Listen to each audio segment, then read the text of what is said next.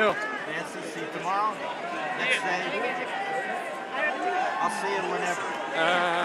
John, first of all, congratulations. What's going through your head at this moment? 4 o'clock, almost at midnight on us. I'm so ecstatic right now to be in the third round.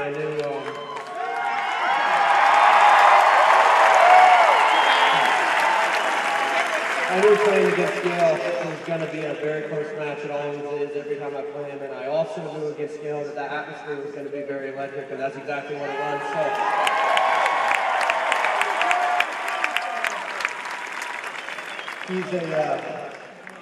he's a class act, and it's so much fun to share the court with him. So I hope you guys watch him, had a lot of fun.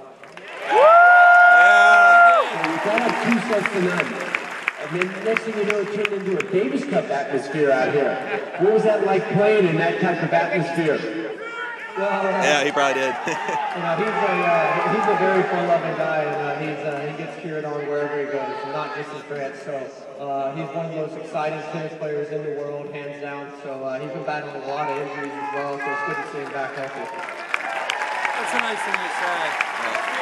Now, early in that first set, you got a little tricky on the way, and then you started to play a little more offensive-minded. How are you feeling physically, and then how were you able to pull that out at the very end of this match? Well, I'm feeling fine physically. I've played a lot of matches this summer.